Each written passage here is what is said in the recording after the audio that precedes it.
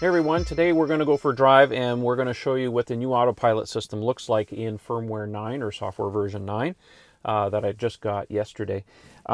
Yesterday I did, late last night I did a video where I went out driving late at night, and unfortunately there were some things that were conspiring against me. Maybe it was a little bit rushed.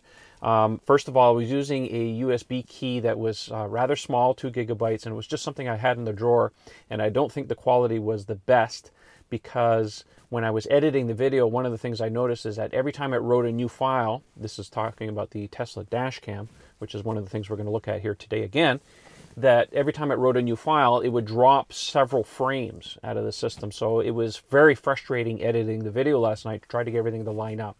So this time I've got a much higher quality USB key. This is 32 gigabytes. It's also USB 3. Not that it really matters at the end of the day whether it's USB 3 or not, because the car only really is USB 2, but faster write speeds should hopefully help with the drop frame thing. So for editing purposes, I'm hoping that it's better. The other part too is I've replaced the dash cam. Well, not the dash cam, but the camera that I have pointed at the instrument cluster. I apologize. It was very low quality. It was one of those older GoPros. So today, thank you very much for our Patreon supporters, I went out and bought a new one. So this is much, much higher quality. So I'm going to take this USB key, I'm going to plug it in, and we'll get going. So I'm going to put the USB key in, and I'll make sure that the dash cam icon comes up.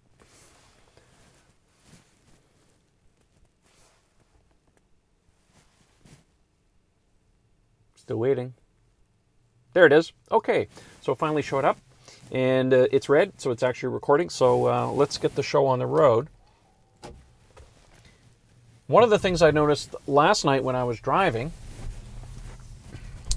was that the neural network system was definitely struggling at night to make a distinction between all of the cars.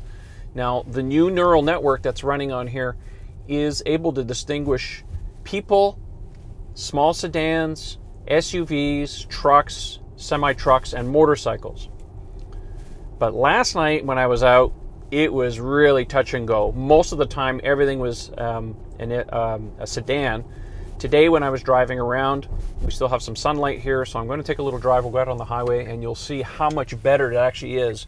Now, I don't know if it's a combination of the neural network not being 100%, or the low light conditions, or the quality of the cameras that Tesla is using in the car, but during the day it makes a much better it does a much better job at distinguishing between the different vehicles. So we're just going to hop on the highway here and we'll run into some cars. So if you watch the screen, you'll be able to see the system rendering different vehicles that it detects. The other thing too is able to confirm, of course, that the system is now using the B-pillar cameras, which are the ones between the doors, the side repeater cameras, those are the ones in the blinkers, and also the rear camera now for vehicle detection, because it's all part of the blind spot monitoring system. You'll see that in the screen, of course. When we come up to vehicles or other cars that come up behind me, they'll be properly rendered on the screen. We'll also go out on the highway. We'll do some autopilot driving, so we'll do the Autosteer.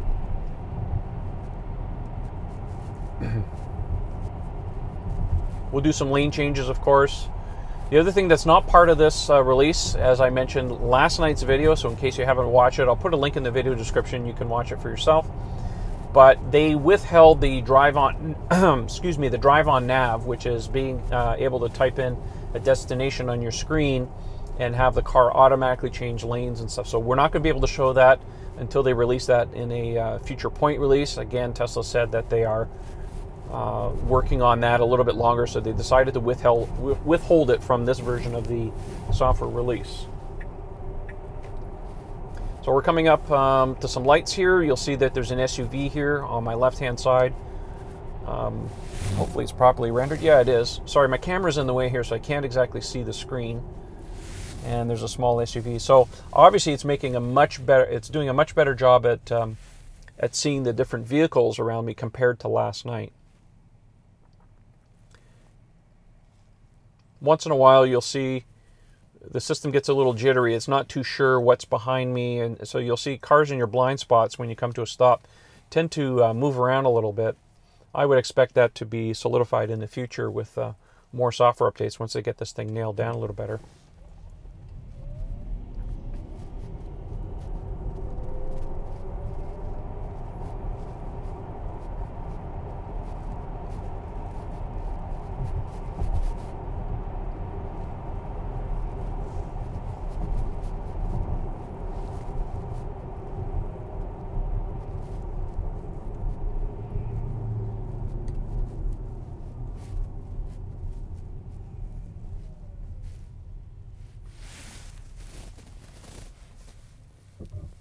Yeah, as you can see in the screen here that it's rendering a sedan in front of us, 2 SUVs. Well, that's a Toyota Matrix, so it's not really an SUV, but it seems to think that's what it is. Well, there's a good amount of traffic on the highway here, so we'll hop on and we'll see what it does.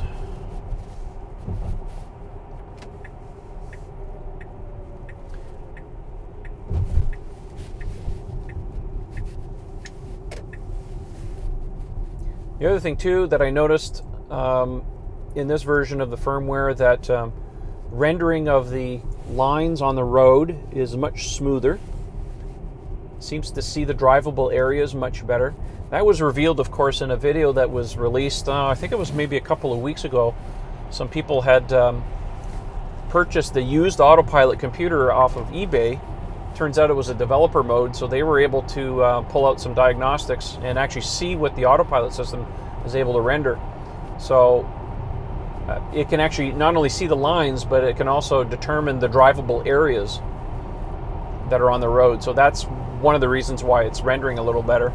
All right, so let's engage Autopilot here and Autosteer. Let's take it down to a little more of a legal limit here. There is a sedan approaching me on the left-hand side. You should see it being rendered now.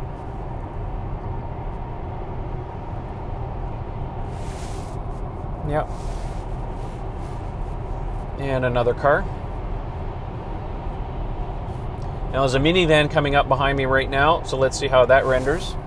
Yeah, correctly rendering. Like last night when I was driving, if small SUVs or vans came up on my left-hand side, it would always be a sedan. Now here's another SUV. Let's just see if it renders it correctly once it determines. See, the odd time it'll think it's a sedan when it's actually an SUV, and there's the odd time it'll actually, yeah, see, it just changed on the screen. So sometimes it like, oh, that's an SUV, and then it changes on the screen. It's a little bit schizophrenic, but then again, you know, neural networks are kind of like that. They're tagging and categorizing objects on the screen, or that it sees in real life, and trying to determine what it is. It's quite fascinating.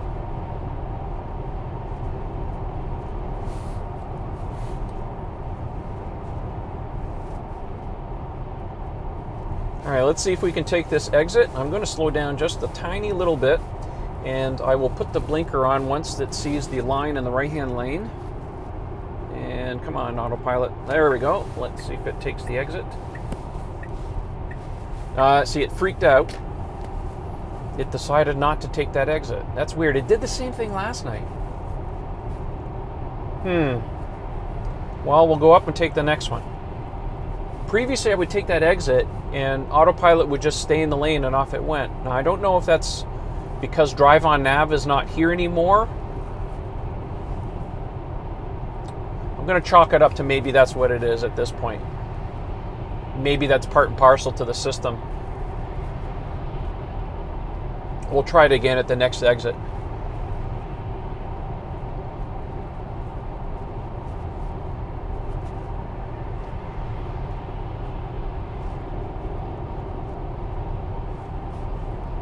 I was kind of hoping to run into a semi-truck or a motorcycle for you to be able to see how it renders on the screen. This morning when I took a little drive in my neighborhood, it did render people. It actually saw some people that were walking kind of on the side of the street. All right, here's another exit. Let's see if it takes this time. Yeah, so I'm going to have to override here, and we'll take this exit.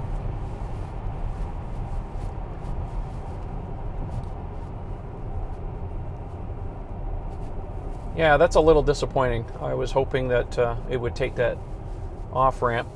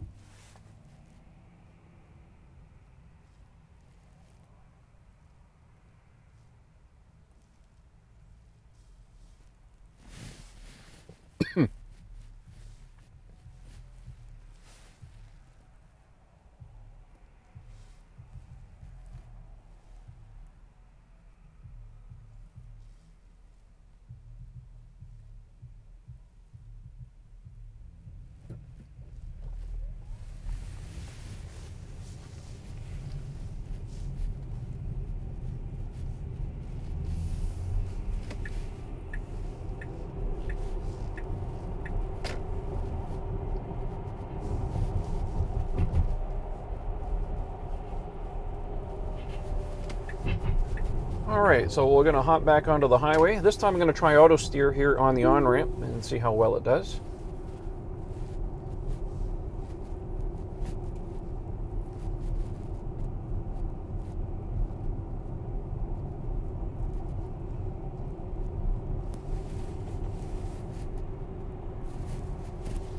Alright, we're in the acceleration line now, and it's taking its sweet time accelerating.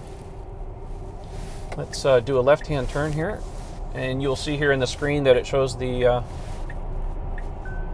broken line. It's dutifully changing lanes, so I'll stay there.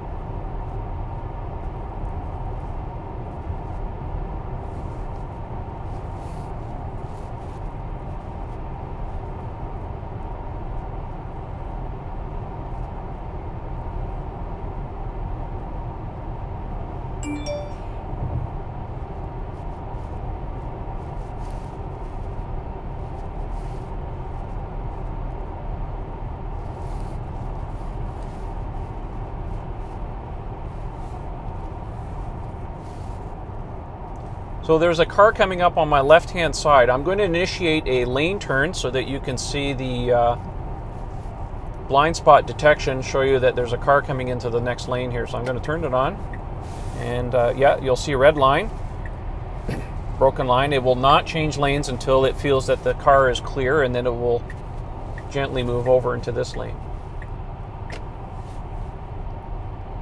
In some ways, I think the blind spot monitoring really should have some kind of audible cue as well, because looking at the screen, in my opinion, a bit distracting. I don't want to have to always look down.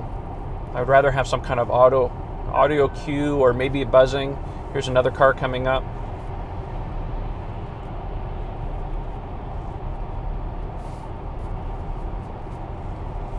Let's try it again once this guy gets past me. There we go. I'll put it as a turn. It is not letting me. Oh, see, it just moved. So there was another car coming up behind me. It determined that wasn't going to take that turn, even though it didn't necessarily show red. Now that it's clear, it should move over.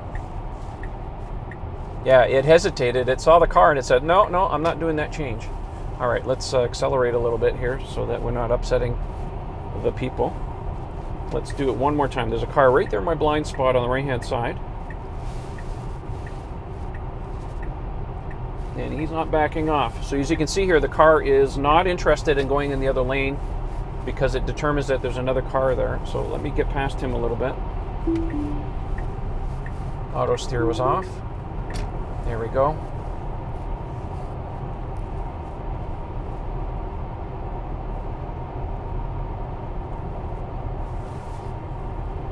All right, here's my exit. I'm going to slow down a little bit and just see if we can get the lane change to come up, and see if we can get into this lane again.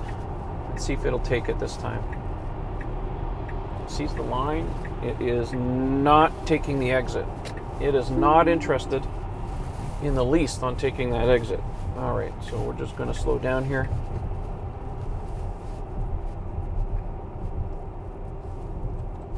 Okay, let's try this again. We're going to do the auto steer here in the exit. It's slowing down, slowing down, slowing down. It's not coming to a full stop. Again, I don't expect this version of Autopilot to recognize street lights or street signs yet. That is something that is, of course, a requirement for full self-driving. It would be nice to be able to see it in enhanced Autopilot eventually. I would hope that they add that, but we'll know in the future once that becomes a reality. Well, there you go. I just wanted to give you a little demonstration of what the new Autopilot looks like during the day, because it certainly is better at determining what's around you during the daylight hours compared to my drive last night. And this time, because my dash cam is working, this is a Blackview 650, by the way. It's a little older, but I think the quality should speak for itself. So if you're looking for a dash cam situation, the one in the Tesla is serviceable, but it doesn't have cloud features. It doesn't have always on functions, as I mentioned last night. For those of you who are looking for something that does vandalism protection, the Tesla one is not good for that. Again, it's just a software update away from Tesla being able to add those type of features. Elon did confirm that that was something that they were going to add in the near future. So for those of you who are looking for a good dash cam for the time being, you can't go wrong with the Blackviews. I really like it. Having both, extra safety net. So we'll go home and we'll pull the footage off, and we'll have a look at it. Thanks for watching. Don't forget to like, share, and subscribe. We'll see you in the next video. Thanks for watching.